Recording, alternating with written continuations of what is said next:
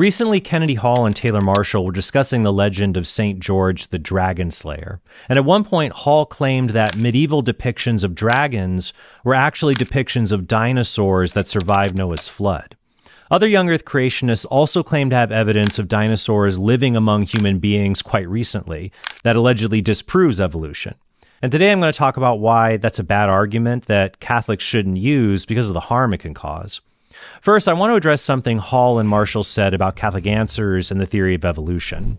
If I were on a Catholic answers thing and I was like, let's question infant baptism, and like, let's talk about that, or let's talk about, But if you come in and you're like, theistic evolution is false, like they get kind of dogmatic about it. Yeah. Now, if Marshall just said evolution is false, we wouldn't be dogmatic about it. Some Catholic Answers staff members might agree with him, and others might disagree. But if he said the church teaches theistic evolution is false, then I will be very dogmatic because that's not what the church teaches. I want to make it clear that the Catholic Church does not have a teaching about the theory of evolution or the extinction of the dinosaurs. You can be a faithful Catholic and deny or accept the theory of evolution. You can be a faithful Catholic and believe the sun revolves around the earth. The church doesn't teach on these scientific questions. Now, Hall does say he does not want to dogmatize young Earth creationism, and I appreciate him saying that. He just asks that people like me not use evolution to evangelize. No, you cannot evangelize with evolution. Evangelism means to share the good news of salvation in Christ, and part of that good news is that a loving God made the world. And we can use things the church does not teach to show that's true. For example, the church doesn't teach that atomic theory is true, and that the universe is composed of 4 fundamental forces that are finely tuned for our existence. But this can be really helpful in proving the gospel truth that God made the world, to prove it to an atheist, even though the church doesn't have a teaching on this. Hall may be referring to this article by chemist Stacy Trasankos, where she explains what she means by evangelizing through evolution. She writes, "We should be evangelizing through science, showing others how the ubiquitous order and beauty in creation, from electron orbitals to human life to cosmic galaxies, enriches faith and points beyond the physical realm." Also, if Hall wants Catholics to not use evolution to try and prove Catholicism is true, I would just ask him to reciprocate. Don't use bad young Earth creationist arguments to try and prove Catholicism is true. Now, this isn't anything I have personal against him or anyone else. This is just something I see among many more Catholics using these kinds of arguments, and it's concerning because you don't need those arguments to prove Catholicism to a Protestant or an Eastern Orthodox young Earth creationist, because those people already believe in a young Earth. It's other doctrines like the papacy that are the major stumbling blocks for them. But in using these arguments with non-religious people, you create stumbling blocks for those who lack an encounter with Christ, the people who truly need the gospel. This is especially true if you try to convince someone to abandon atheism by saying evolution must be false because we know dinosaurs and human beings lived side by side a few hundred years ago. One way young Earth creationists argue for this is by pointing to ancient and medieval depictions of creatures that they say are actually dinosaurs, even though modern people would say they're depictions of dragons. I once saw a Catholic young Earth creationist appeal to the supposed dinosaur of Taprom in northwest Cambodia. One of the reliefs in this Cambodian temple supposedly depicts a Stegosaurus that lived among the Cambodians about 1,000 years ago. But the only part of the relief that makes this look like a Stegosaurus are the alleged flaps on its back. But when you zoom out, you see that these are not flaps. They're decorative petals that can be found throughout the entire relief. If that's what they are, then the creature in question could be an iguana or a rhinoceros, because it doesn't have traits unique to Stegosaurus like tail spikes, and its head is far too small. Or it could be a mythical creature, because at the bottom of the relief there is a half-monkey, half-dog mythical creature. This image certainly doesn't prove Stegosauruses lived among the Cambodians 1,000 years ago, especially since no Stegosaurus fossils have been found in Cambodia. This being a mythical creature also explains images of dragons and other creatures found in ancient and medieval artwork. Consider Kennedy Hall's claim that a medieval Chinese dragon is actually a dinosaur. This is a picture from the 1500s. It's a Chinese picture. it's a Chinese picture of what's a dinosaur. Like, this is just something that's in the annals of history. This is just one example. It's in the Shanghai Museum, and it was painted around 500 years ago during the Ming Dynasty. And it's just clearly, I mean, what does that look like? It clearly looks like something like a dinosaur. I mean, and China's not a Christian country, and never really was. So, I mean, this can't be chalked up to fundamentalism. People in the past also made depictions of creatures like the phoenix or the minotaur, but that doesn't mean that phoenixes or minotaurs really existed. Why not think that this image is also of a mythical creature? The source Hall used for the alleged Chinese dinosaur is an article at the Colby Center entitled Historical Evidence for Dinosaur and Human Coexistence. They say it's supposed to be a Colophysis, but it barely resembles it. Medieval Chinese artists were able to accurately draw horses, deer, and bears, so why would they give this weird, inaccurate interpretation of a dinosaur? Well, probably because they weren't trying to draw a real animal. In ancient cultures, most mythical creatures are combinations or exaggerations of existing creatures, and that's what we see here.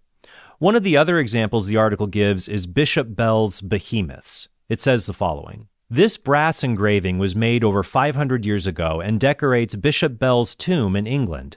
The two animals depicted are very unambiguous sauropods, but were probably known to the locals of the time as dragons. The animal on the left has a tail that ends in a spiked club, just like the sauropod Shunosaurus.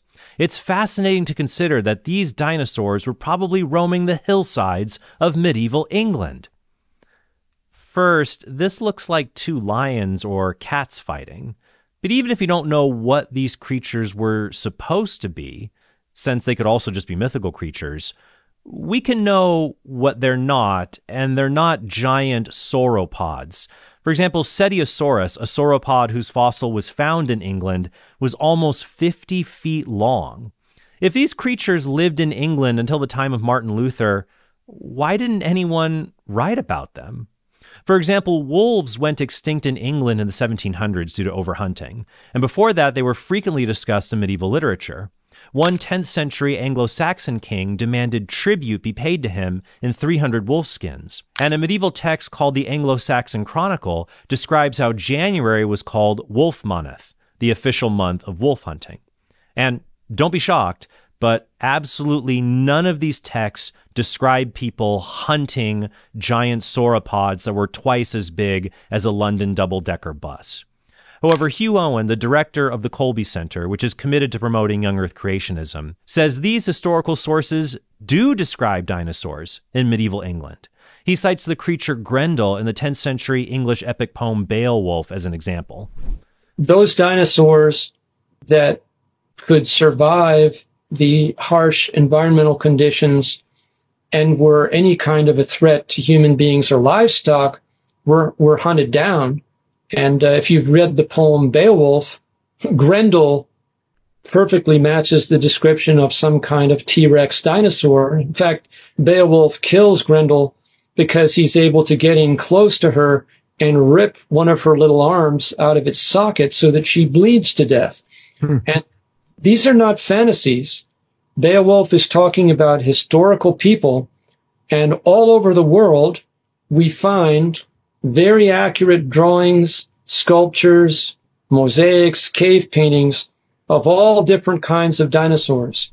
Okay. First, Grendel is a male, not a female, and Beowulf rips out his arm and kills him before killing Grendel's mother with a sword. Second, it's silly to say that this means Grendel was a T-Rex with stubby arms and a human being really killed a Tyrannosaurus Rex in this way. The idea that Grendel was a Tyrannosaurus Rex attacking 7th century Danish people in real life comes from creationist Bill Cooper's book After the Flood. The problem is that, contra Owen and Cooper, Grendel is not specifically described in Beowulf. Grendel is said to be a descendant of Cain, and that he is larger than any other man, and Grendel's mother is said to be in the form of a woman. They were probably some kind of hominid or human-like monster. They definitely were not a pair of T-Rexes. Other evidence young Earth Catholics present for human-dinosaur coexistence isn't as obviously false as a medieval British Brontosaurus or T-Rex, but it's still faulty. At this 2024 Colby Center conference, a speaker listed as Dr. Kevin Mark gives evidence for dinosaurs and humans coexisting by citing the Paluxy river tracks, which claim to be fossilized footprints of a human and a dinosaur next to each other. If it wasn't enough seeing a human footprint or handprint in Cretaceous rock, 100 million years old or 120 million years old, having it right beside a dinosaur print is very difficult to explain. But scientists have now shown that the alleged human footprints at the Paluxy tracks only look human because of erosion. This evidence for human-dinosaur coexistence is so bad that even other young Earth creationists have rejected it. Answers in Genesis lists it under evidences to be avoided. And back in 1986, John Morris, the son of Henry Morris, one of the founders of modern young Earth creationism, said, "It would now be improper for creationists to continue to use the Paluxy data as evidence against evolution." So what does this all mean? If you want to believe that the Earth is only thousands of years old and humans coexisted with dinosaurs even just a few hundred years ago, you're free to believe that. If you're not Catholic and you're also firmly convinced of this, you can keep believing that if you become Catholic, which I hope you do become Catholic. You could also believe a more defensible claim that dinosaurs didn't go extinct a few hundred years ago, but were wiped out right after they got off Noah's Ark. But I do strongly caution you to not make the claim that evolution is false because T-Rexes lived in medieval Denmark or Brontosauruses lived in Reformation-era England as an apologetic argument for the faith. At best, this will only reassure other young Earth Christians who don't need to be convinced God exists, and it will alienate people who think religion is an uncritical fairy tale. St. Augustine dealt with a similar controversy in his own time when debating pagan philosophers. Here's what he said. "It often happens that even a non-Christian knows a thing or two about the earth, the sky, the various elements of the world, about the movement and revolution of the stars, and even their size and distance, about the nature of animals, shrubs, rocks, and the like, and maintains this knowledge with sure reason and experience. It is offensive and ruinous, something to be avoided at all cost, for a non-believer to hear a Christian talking about these things as though with Christian writings as his source, and yet so nonsensically, and with such obvious error that the non-believer can hardly keep from laughing. The trouble is not so much that the erring fellow is laughed at, but that our authors are believed by outsiders to have held those same opinions, and so are despised and rejected as untutored men, to the great loss of those for whose salvation we toil.